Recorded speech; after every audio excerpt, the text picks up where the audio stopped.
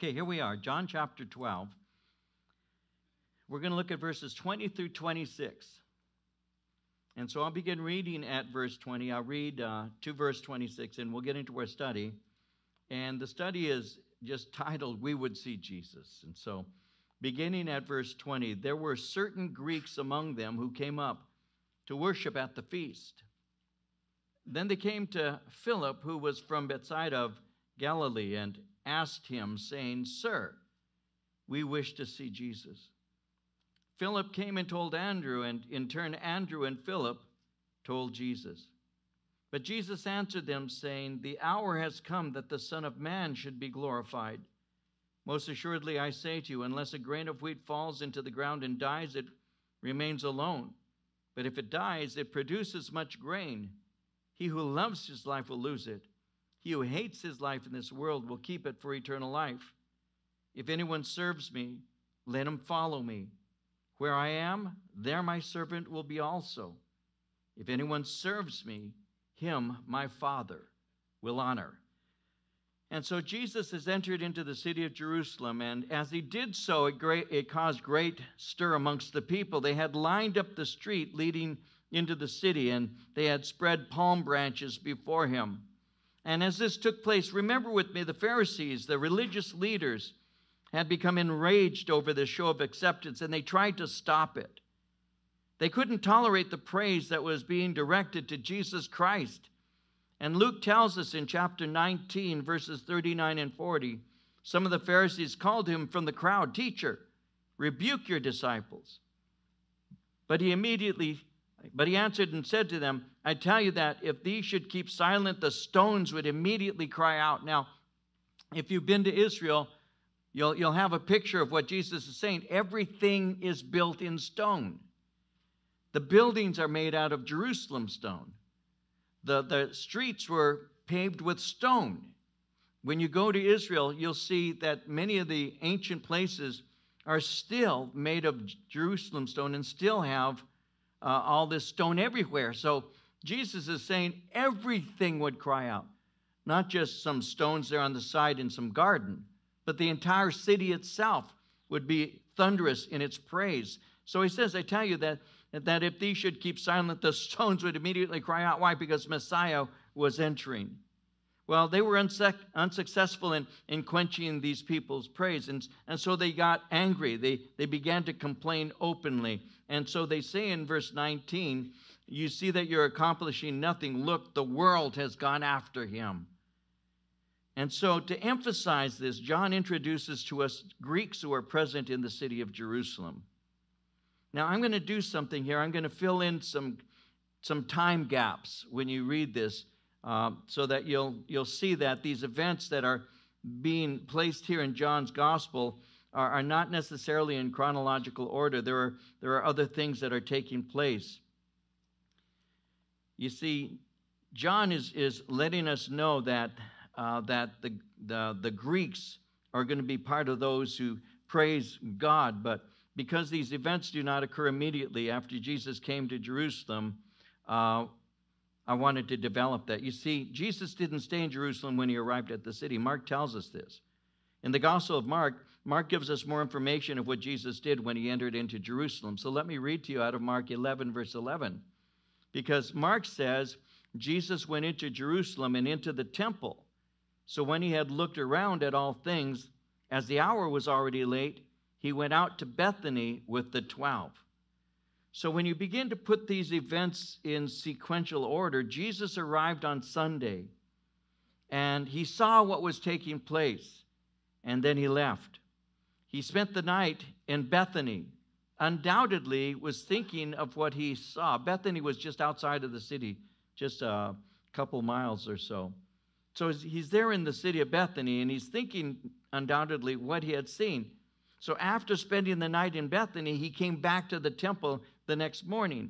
Mark again in chapter 11 says to us in verses 15 through 18, he's speaking of the next day, he said, they came to Jerusalem. Then Jesus went into the temple and began to drive out those who bought and sold in the temple, and overturned the tables of the money changers and the seats of those who sold doves. And he would not allow anyone to carry wares through the temple. And then he taught, saying to them, is it not written, my house shall be called a house of prayer for all nations, but you have made it a den of thieves. And so Jesus had entered in. He looked around, took it all in, and the next day he arrives and goes to the temple in order that he might cleanse it. And he went into what is called the court of the Gentiles. If you looked at the temple, it's broken into courts. And the first court that you enter into, and you can come through an area which we're going to be at in about a week, it's called the Southern Steps. Those Southern Steps are these steps that Jesus would have walked up to go into this area. So we have a Bible study there at the Southern Steps. And so you can see where Jesus would have entered in. And as he steps up these steps, he goes up into, through an archway and all, enters in, and there is what is called the court of the Gentiles. So the court of the Gentiles was for all nations. Why? Because God said, my house shall be called a house of prayer for all nations. So the Gentiles were permitted to go into this particular area. And so this is where this is taking place here. It's in the area called the court of the Gentiles. Now, in this particular area, and it's a good-sized area, were tables that were set up for money changers and those who sold doves. There were tables and there were booths, and they were selling oxen and sheep, oil, salt for the Passover, various things. And you can picture this for a moment if you just think in terms of what is it like if you go to some of the places that we have even today, like the Chino auction and other places like that. Or you go into a place that has livestock. And all of us have gone into places that sell livestock, right? How many of you have? Because sometimes I assume we all have. See, some of you haven't. Don't go. It smells bad, doesn't it? Those who've been in. Those cows are not polite. They smell. And the sheep smell too. They may be cute, but they stink. And so if you imagine for a moment, place yourself in a position of thinking what it would have been like to have all of these stalls. And there are stalls in the temple. It'd be like stalls in the foyer of the church. There's stalls in the temple area, in the courtyard there. It's an outside courtyard. I mean, I had it covering.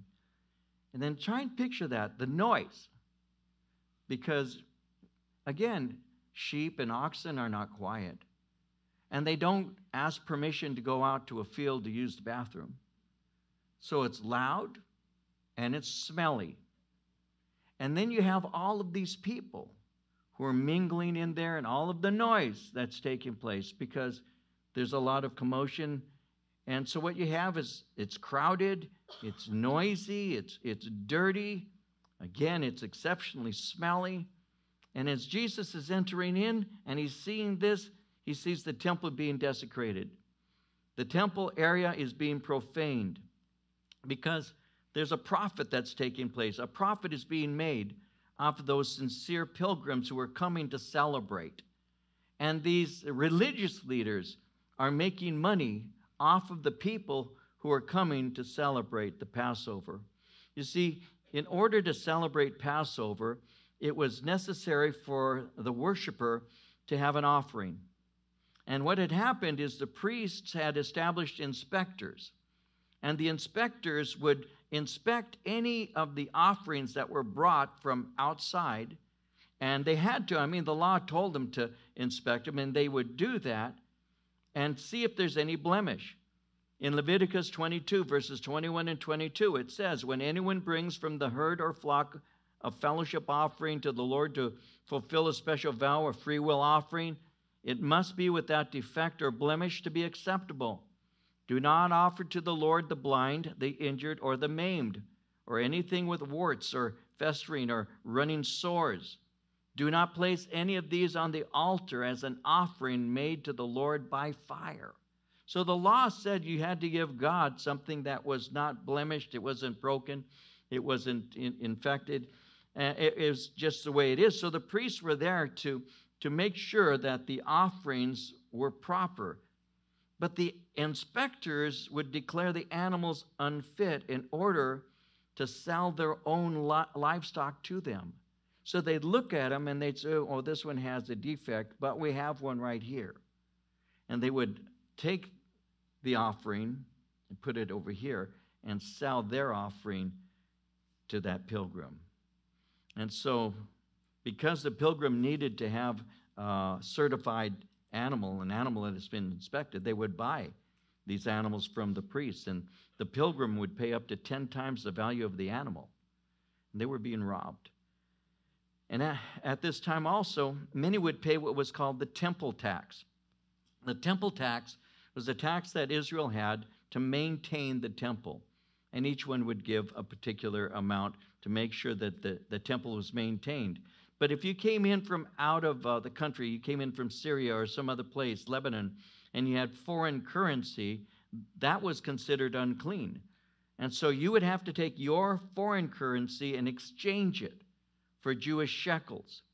And the rate of exchange was 25%. And so they were ripping them off with the inspected animals as well as the exchange rate. And so Jesus saw this taking place, and he entered in. And when he did that, Mark reminds us that he drove out all those who bought and sold in the temple. And according to verse 16, we saw this a moment ago in Mark 11, he would not allow anyone to carry anything through the temple. So what he did is he exercised absolute control. As this is taking place, he's angry. And we have this picture of the Lord Jesus Christ, meek and mild, and we fail to realize that he's a righteous Savior, righteous God. And he doesn't have a bad temper, but he has wrath. He has a righteous wrath. And he got angry. He got angry over the desecration of the temple. He got angry of the abuse of the people who wanted to worship God. We need to remember that God's intention of the temple was for it to be a place of worship and prayer. In Isaiah 56, verse 7, my house will be called a house of prayer for all nations. Jeremiah 7, verse 11, has this house which bears my name become a den of robbers to you? And so you have that in the Old Testament, and this is what's taking place. This is a house of prayer for all nations, but it's become a den of thieves. You're profiting off of the religious people, and he's angry at the abuse. And he sees his father is being blasphemed, the temple's being desecrated, and that motivated him to action, and he drove out all who were making financial profits off of the people. And in this we see something. He cleans his own house first before he cleans anything else up. Keep that in mind. In 1 Peter 4:17, it says, it is time for judgment to begin with the family of God. And if it begins with us, what will the outcome be for those who do not obey the gospel of God? He begins with us. He cleanses us. He works with us. You know, so many times we say, Lord, how can you allow the world to be as evil as it is? You know, and it is. It is. Okay, here we go. Ready? Came to mind, might as well say it. I'm leaving.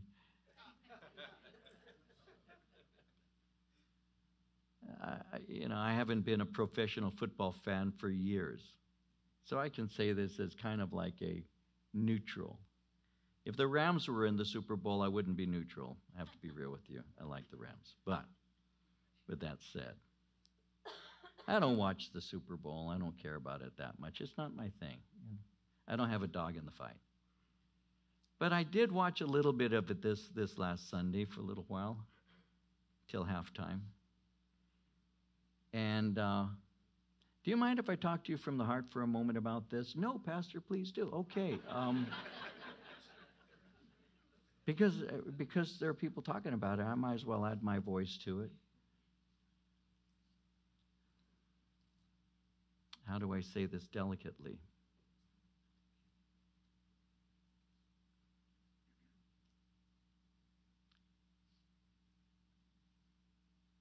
With Shakira and J-Lo's dancing, when I appreciate beauty, I've got a beautiful wife. I appreciate beauty. I haven't gone blind. I see, boy, she's a pretty girl or whatever. So I want to start out by saying that. And let's see how I can say this. I didn't prepare this. So I just think women should be honored. I just think women should act dignified, because if you act dignified, you can be honored and respected for being a beautiful woman. I believe that with all of my heart. I really do. I really do. You know, that's not news. That's just true. And I believe that when the women danced in the way that they did, and to be honest with you, I walked out. I turned it off. I don't watch that stuff because I'm so righteous. But maybe it is. I don't know. I don't like that stuff. I was taught by my father to respect women, and when a woman is doing what they were doing, that's not something I respect. And rather than getting all uptight and everything, I turn it off, you know, and that's what I do. I don't want to see it. I don't need to see that. I'm very satisfied with the woman God gave to me. Why would I look at another woman? Like Job said, I made a covenant with my eyes. Why should I look upon a young maiden? Why should I do that? I already have what God gave to me. What I have is the best, and I love my girl. So why would I do that? Why disrespect her? But I saw that, and they were doing the Latin beat, and, you know, for those of you who don't know me, I'm Mexican. I'm a Latin, okay? Some people don't know. They see this white guy up there, and it's not that white's bad, but white's fine with me. It's what I've been all my life. But, you know, I'm Mexican, and no, I didn't have a white grandparent, and no, I didn't have a white mama. All of my relatives my grandparents were all from Mexico. I'm 40% Native American, you know. I mean, I'm just saying that just to say that. That's what I am. I'm Hispanic. I'm not even that. I'm Chicano. I come from the generation that Hispanic's just something you put on some. I'm Mexican American. That's what I am. Okay? And I'm saying all of that because there's a point in that. Not just to say it, but there's a point in that. Because somebody wrote on Facebook, and like I tell you, and it's the news. And so somebody wrote, some Latino wrote, you just don't understand Latino culture. Not to me, he didn't say that. He was just being a wise writer, I guess. You just don't understand. Our culture loves to dance. Now, I'll take another step further. Might as well. I won't be back for a couple of weeks, so I'll take another step. Now, Marie will tell you this. My mom could dance. My mom, she won dance contest. My mom could dance. I grew up in a home with a mama who could dance, and she did. And we played, when we had friends over, it was always Mexican music. Always was. I grew up with that.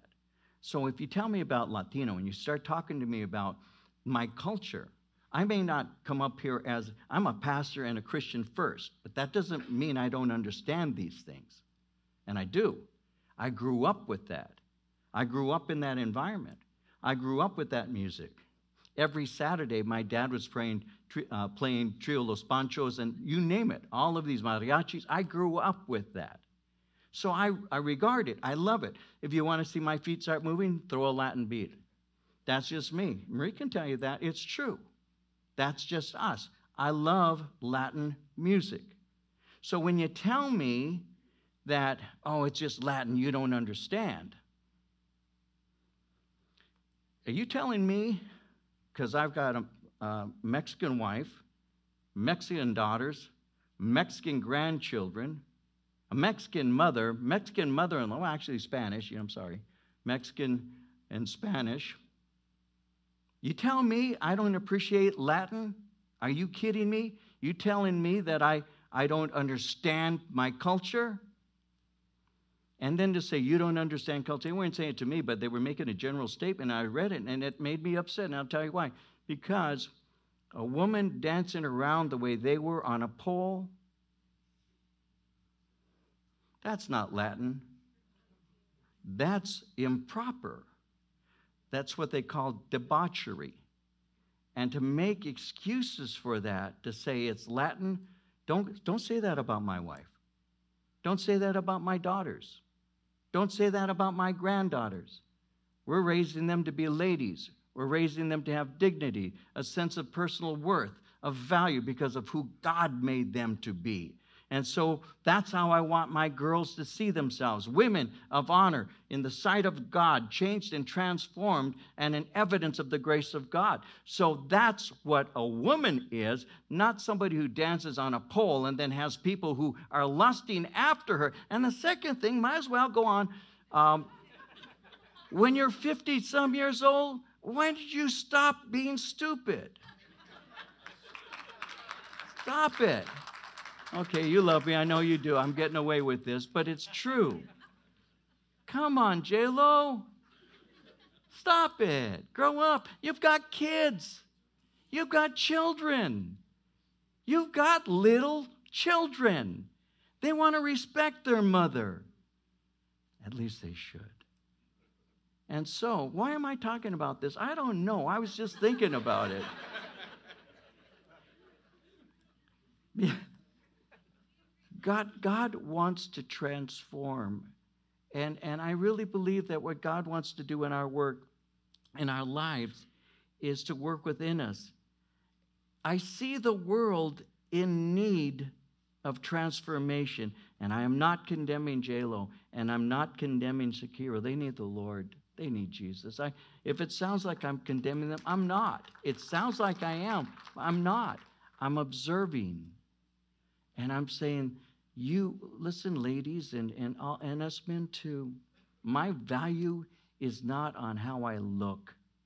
It isn't whether I have a great build or whether none of that. That is not your value. Your value is that you're made in the image of God, and that you should live in such a way to bring glory to Him and bring pleasure to Him.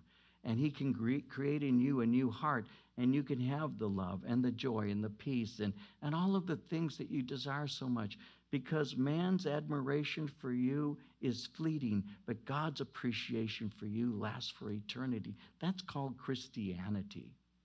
And so judgment begins in the house of God. You know, I believe strongly that it's easy to look out into the world and see things that we, the church, can say, those things need to change and those are bad. And what I said today, I think they need to change, because I do think that they're not the best they could be. But I have to examine my own heart. I have to examine what I'm like, and who am I, and what do I do? Because judgment begins with us. Because God is purifying His people, and He desires a holy people, a people who love Him, a people who live for Him, a people whose works are of such quality that they'll see our good works and glorify our Father who is in heaven. He wants to transform us. And unfortunately, sometimes the church really has lost its voice, because the church excuses sin and appreciates sin and involves itself in sin. And when you do those things, you have no voice against it, because you're just part of it. And so when people are saying, oh, you know, don't judge them, who says I'm judging them? But I am observing, and it's a warning to me that I have to be careful to make sure my light shines before the world for Jesus' sake. And I do pray, and I really do pray that God will speak to J-Lo, because Marie and I, our hearts go out to her. She's lived a tough life. I don't know anything about the other young lady, Shakira, but I know that at a certain point in your life, you've got to see that life is more than the admiration of, as a woman, more than the admiration of men. It's got to be something deeper than that. If you put all of your worth on how people look at you and feel about you, you're gonna live a wasted life. Because the same people who say they love you, a week later will say they hate you. But there's one person who loves you, and that's our God. And so that's why I'm so sold out to Him, because He loves me, and His love for me has changed me. Well, anyway, we'll go back to the study now. Jesus has entered into the temple. This is all taking place, and He's begun to clean it out. This is the second cleansing of the temple. It's occurring in the last week of His ministry. The first one took place at the beginning of His ministry, and we saw that in John chapter 2. Why did He cleanse the temple at the beginning, at the end of His ministry? It's because hardness and habits of sin are not always cleansed the first time they're dealt with. God has to work on us sometimes more than once to remove the same things. Well, sometime shortly after this, it seems that the Greeks approached Philip. Now, it says in verse 20, there were certain Greeks among those who came up to worship at the feast. And they came to Philip, who was from Bethsaida of Galilee, and asked him, saying, Sir, we wish to see Jesus. Now, who were these Greeks who came up? Some say that they were Jews who had been Grecianized or Hellenized. They were, in other words, cultural Greek, though they were Jewish. They spoke Greek and all. Some are saying that's who these people are. Some think that they were Gentile converts to Judaism who had come to worship at the feast. Others think that they are Gentiles who were God-fearers. They weren't full converts, but they did come to make offerings. And then some think they were still pagans, but had come to show honor to Israel's God. Whatever it may be that these Greeks had been impressed by Jesus and they simply want to meet him. So notice what happens in verse 21. They came to Philip, who was from Bethsaida. Now, why Philip? Well, because Philip is a Greek name. It may be that he also spoke Greek. So they've come to someone they believe can introduce them to the Lord. Now, these Greeks represent the world seeking salvation through Jesus Christ. Remember in chapter 10, verse 16, how Jesus said that he had other sheep? He said, Other sheep I have, which are not of this fold, them also I must bring, and they will hear my voice, and there will be one flock and one shepherd. And so these Greeks represent the world seeking salvation and coming to Christ. And so as they come and speak to him, verse 22 tells us Philip came and told Andrew, and in turn Andrew and Philip told Jesus. So it's interesting that they came to Philip, and Philip spoke to Andrew. They both had Greek names, Philip and Andrew, and they may have had a connection with the culture or the language. Now, these two are good friends. They're from the same town. According to John 1:44, they're both from Bethsaida. Now, we know Andrew is the brother of the Apostle Peter. It may be that he has a closer relationship and friendship with Jesus, and it seems that Philip didn't know what to do with the request to see Jesus, so he goes to Andrew, and together they bring these Greeks to Jesus. And what we see here is we see gifts that are working together. You're seeing that one person is working with another, and together they're able to do ministry to bring them to Jesus. When we were in Spain, years ago now, a friend of mine, Bob, and I were in the hotel we were staying in. And we had run across a young man, a Spaniard, who actually had lived in the United States and had American citizenship, and he actually had been in the U.S. military. He was in the Army. And he had gotten out of the Army and had gone back to Spain. And we were in Madrid. And when we were in Madrid, he had somehow come into connection with us. There were several of us together, and we were doing ministry. And this young man had approached us. He was a young man at that time in his early 20s. And he started talking to us. He heard us speaking English, and then he introduced himself, and he was an on-fire young Christian, American raised, but also Spanish. And so we were talking and all, and he was really a new Christian. I'll never forget this. And we shared with him. He said, "Who are you guys, and what are you doing here?" And we told him who we were, and we're pastors from the United States. We've come to do some ministry. We're scouting Spain out. We want to do a work in Spain. And he grew to like us, and he actually started hanging around with us while we were there. Then one day, after a couple days after meeting him, he came walking into this hotel's foyer that we were having a cup of coffee when he came in. And he brought 3 or 4 people with him. And he said to us, I'll never forget, he said, "Hey guys, I've been talking to these are American students, and I've been telling them about Jesus." He says, "But I don't really know that much." He's brand new. "So can you guys help me?" And so we said, "Yeah, why not?" No, I said, "No, I'm on vacation." No, I said, "Why not?" Of course. So these guys all sit down around us, and we're at a table. American students in Madrid, Spain, a Spanish young man hungry for God. He could bring them to a certain place, but he didn't know how to bring them to a conclusion. So sometimes the gifts work together. Sometimes the gifts work together. You can do so much, and then you hand off, and somebody else can take it a little bit further. This young man's name is Raphael, and he is a pastor in Calvary Chapel pastor in Mallorca.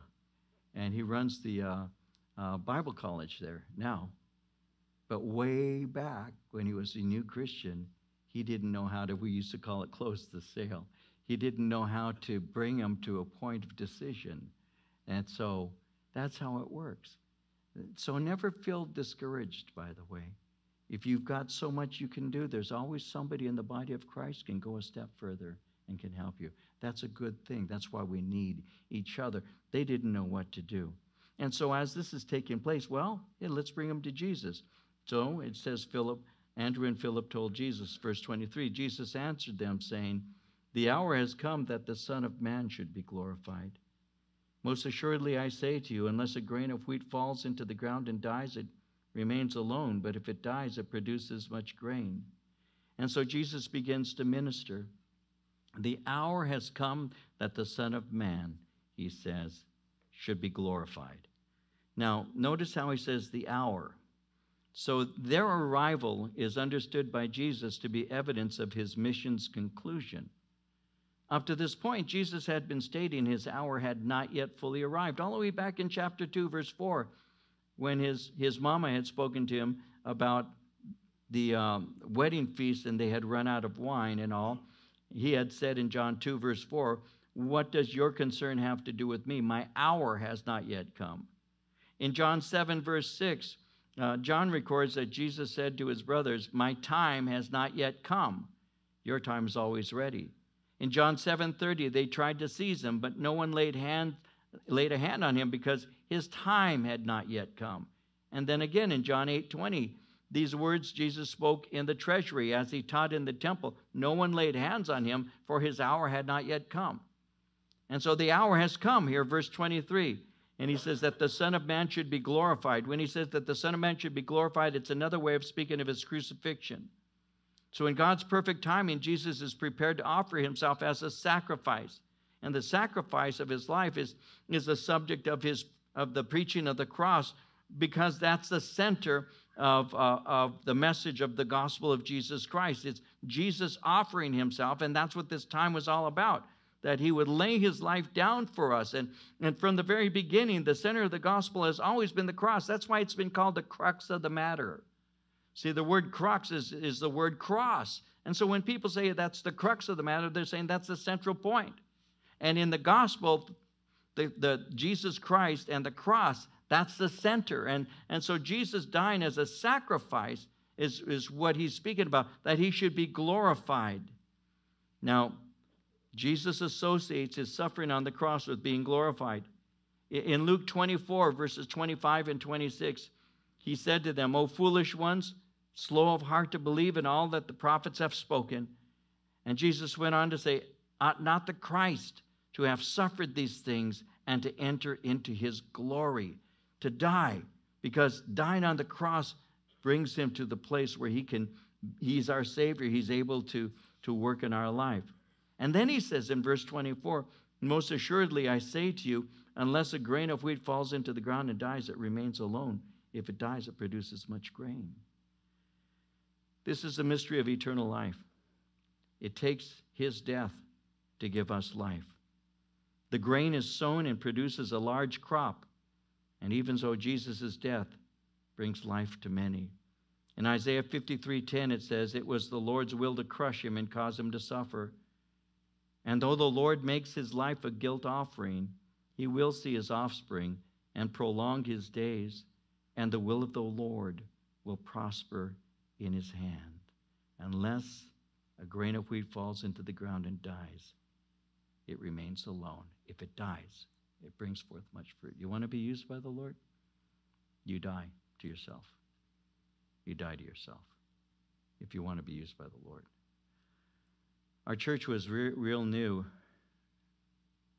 We had been meeting at a location in Ontario, Church of God, Seventh Day on Vine Street, right off of Holt. We had celebrated an alternative to Halloween we called a Hallelujah Party. And then Christmas came, and we rented the church, because we were renting a small building, we rented the church so we could have a Christmas Day service.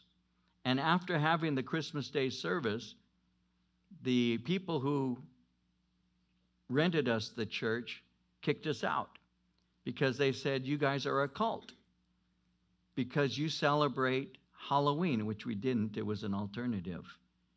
And you celebrate Christmas because they thought celebrating Christmas was a pagan ritual, and they kicked us out. And so they said, you have to leave in January. And so two of my guys and I scoured through Ontario, even went up into Upland. We knew everything that could be rented for a church we looked at. We couldn't afford anything. The only thing that we could have, that we thought would have been a real potential was Central School on I believe it's G Street. And but it was 10 times, almost 10 times the amount of money to rent that than we were spending on this little church we were renting, because we only had at that time about 60 people in the church, and there was no way we could afford $1,050 a month rent. We couldn't afford that. And so we began looking everywhere, and that was where we settled, but we couldn't meet there. We didn't have the money. With 60 people, it was barely making the bills. We had a 10 by 10 office that was being rented for about $100 a month, and we were renting the church for $150 a month or something. It was very inexpensive, and now it's going to be $1,050. We can't afford that. We don't have the money to do that. You'll be surprised.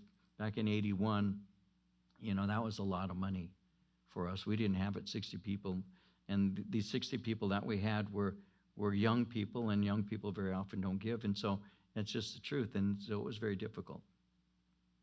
And so we looked everywhere, and the only place we could find was Central School, but it was $1,050 a month, and we couldn't afford that. It was a Wednesday night. We were supposed to be out of the church in 2 weeks. It was the middle of January, and we had looked everywhere, and they gave us to January 31st, and we were out. Couldn't find a place. And so for some reason, Marie and the kids were not home, and it was just me, and it was Wednesday, and I was going to go and teach a Bible study. And I still remember going into my bedroom there in our little house in Ontario, and I still remember falling on my face, literally on my face on the carpet in the bedroom, crying, God, I don't know what to do. We've been kicked out. We have no place to go. I said, we only have 60 people. But these are the most important people in my life, and I don't know what to do. God help us. I don't know what to do. And so I went to the Bible study that night. I really did. I wept so hard that when I came into the Bible study, one of the young women at the study approached me and said, you look like death warmed over. That was her greeting. She says, what's wrong with you? We need to pray for you. And I said, after the study, please. And so my friend Dan, who's going to go with us to Israel, he was my first assistant, Dan and I said, we put a chair in the middle of the front room, and this little Bible study of about 25 people or so laid hands on us, and they prayed, Father, in Jesus' name, would you do something? And I went home, and I went to bed, and I still remember as I was about to go to sleep, I heard a voice, and the voice said, you will need a place that seats 200 on Easter Sunday. And it was very clear, and I remember saying to myself, that's right. And I fell asleep. And so God got us an extension, and they extended us until March at this place. And within 2 months, our church grew from 60 to 120. And now we had the finances that could pay the rent for Central School. So we contacted Central School, and we said we'd like to rent Central School for our church, and they rented it to us. And Easter Sunday came. And Easter Sunday, it was storming.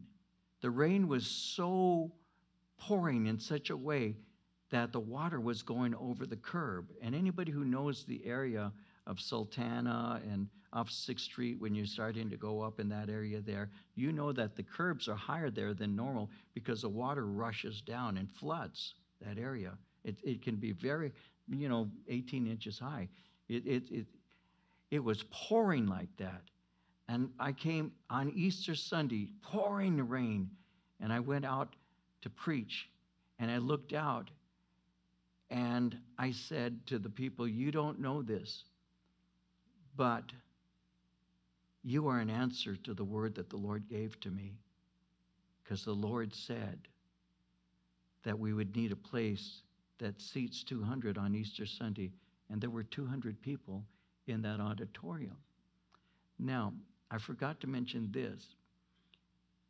Thursday, I was preparing, after that Wednesday night, the next day, Thursday, I was preparing the Gospel of John because I was teaching John 38 years ago. And I got to John 12:24. And I said to the Lord, when I read that, unless a grain of wheat fall into the ground and die, it abides alone, but if it dies, it produces much fruit, brings forth much fruit. And I remember closing my Bible because I was preparing John 12:24, and I said, God, I am dead. I still remember that prayer. Father, I am dead. I am so dead. I said, this applies to my heart right now. And here comes the mail carrier up the steps and drops off our mail. The Spirit of the Lord spoke to my heart and said, your letter's here. Now, I had written about a week or so before to Chuck Smith. And I said, Pastor, we want to be a Calvary Chapel. We at that time were called Ontario Christian Chapel. I said, but my roots and everything is Calvary Chapel. And so I hear the voice of the Lord, your letter is here. And I went and I took this big stack of mail out and put it down, and I prayed. As I turned over the first letter, it said, Calvary Chapel, Costa Mesa. I put it to the side, went through the others, trying to pretend I'm ignoring this one. And then I prayed, Father, if you would have us be Calvary Chapel, that's my desire. If not, your will be done. I opened it, and it said, welcome to the Calvary Chapel family. If you've ever been in the foyer where you enter in and you take a left going north, you will see a copy of that letter. Not the whole letter, but you'll see a copy of that letter that I put there in our timeline. Because Pastor Chuck wrote me personally, and he said, welcome to Calvary Chapel Ministry. And so, why am I telling you that? I'm telling you that because what Jesus' word says is not simply related to 2,000 years ago. But if you die to yourself, you have to. You have to die to yourself. You have to put the kingdom first. You have to put the will of God first. Because when you die to yourself, that gives the Lord opportunity. And unless a grain of wheat fall into the ground and die, it abides alone. But if it dies, it produces much fruit. And so 38 years of God's faithfulness, he has shown me that all these years, that where he guides, he provides. And my responsibility is to get out of his way so he can be glorified. See, that's the heart of Christianity. And that's what you see here. I've just tried to give you this reminder so you'd understand that. And so he says, the hour has come that I should be glorified. He said the grain needs to die to produce much fruit. Then he says in verse 25, he who loves his life will lose it. He who hates his life in this world will keep it for eternal life. If anyone serves me, let him follow me. Where I am, there my servant will be also. If anyone serves me, him my Father will honor. And so to love one's life speaks of making your self-interest more important than living to please him. And the one who lives continually for personal pleasure ends up miserable. Proverbs 27:20 says, hell and destruction are never full, so the eyes of man are never satisfied. Ecclesiastes 2:10 and 11, I denied myself nothing my eyes desired. I refused my heart no pleasure. My heart took delight in all my work, and this was the reward for all my labor. Yet, when I surveyed all that my hands had done and what I had toiled to achieve, everything was meaningless, a chasing after the wind. Nothing was gained under the sun. He went on in Ecclesiastes 5:10 to say, whoever loves money never has money enough. Whoever loves wealth is never satisfied with his income. This too is meaningless. And that's why in Matthew 10:39, Jesus would say, he who finds his life will lose it, and he who loses his life for my sake will find it. In verse 26, if anyone serves me, let him follow me. If we're his servants, we need to go where he's going. Well, where was he going? Let him follow me. He is going to the cross. So we too live a life of sacrifice. You see, the way of the servant is the sacrificial life. In Luke 9:23, he said to them all, if anyone desires to come after me, let him deny himself, take up his cross daily, and follow me. And then Jesus said, where I am, there my servant will be also. Now later on, Jesus would pray in John 17:24, Father, I want those you've given me to be with me where I am and to see my glory, the glory you've given me because you loved me before the creation of the world. And Jesus, where is he? He's at the right hand of the Father. He's in heaven, and he's gone to prepare a place for us. And if he's gone to prepare a place for us, he'll come again, receive us unto himself, that where he is, we may be also. In Philippians 3:20, 21, our citizenship is in heaven, from which we also eagerly wait for the Savior, the Lord Jesus Christ, who will transform our lowly body, that it may be conformed to his glorious body, according to the working by which he's able even to subdue all things to himself. Christianity. Jesus said, I go in and prepare a place for you, that where I am, there you may be also. Our home is in heaven. We're just passing through. We die to ourself. And it's been said, the most selfish person is the one who goes to heaven alone. And so what we do is we take what God has given to us and we share it with others. We tell them about how good Jesus is and what he has done. That should be what we are made up. That should be our core, is to be so caught up with wanting people to know Jesus that we share as often and as properly as we can to let people know there's a better way. You know, we're just passing through. God help us to know that. Nothing you have now is going to go with you. No hearse ever is drawing a U-Haul with them. You know, that's just a fact. I remember hearing of a guy who died and was buried. I think it was his Ferrari. He was buried in his Ferrari. You know, well, he's not driving it anywhere. And his relatives know where that is. So maybe they're driving it. All I know is, and this will close with this, all I know is there's nothing better. There's nothing better. There's nothing better than serving Jesus Christ. There's nothing better. I think of my life. I don't want to get too dramatic with you, but I think of my wife, and I think what a gift she is to me. And I look at my babies, and they've been tough on me sometimes, my children, but what a blessing they've been to me. And then I have a chance to have grandbabies, and I hold them and love them. And I have one, my Olive right now, who's going to be a year, and the minute she sees me and I speak to her, she starts kicking her little feet, and she fights to get to me. I love that. What is better? What is better than to be able to put your head on a pillow at night and not be afraid? To be able to put your head on a pillow at night and not wonder who's mad at me for what I've done, who's after me for what I've stolen. I sleep with a clear conscience every night. And every morning I wake up with a woman who loves me more than life itself. That's what God has given to me. Why would I want something else? Why would I want something more? Jesus Christ is everything.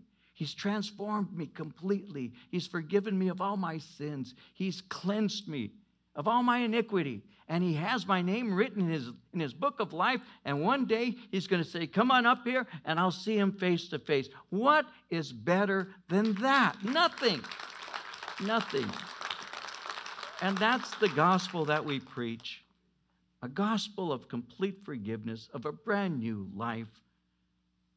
Blessings that are immeasurable and joys Joys that God gives to us. From sorrow, he gives us joy. And I have to tell you, Jesus said it. He said, do you want to know all of these things? Then you need to follow me. Because where the master is, the servant is also. These Greeks wanted to know the truth. And the best thing that these two apostles could do was bring these Greeks to the truth itself. Here he is. This is Jesus. I want to introduce you to him. And isn't that what we're supposed to do too? Introduce people to Jesus.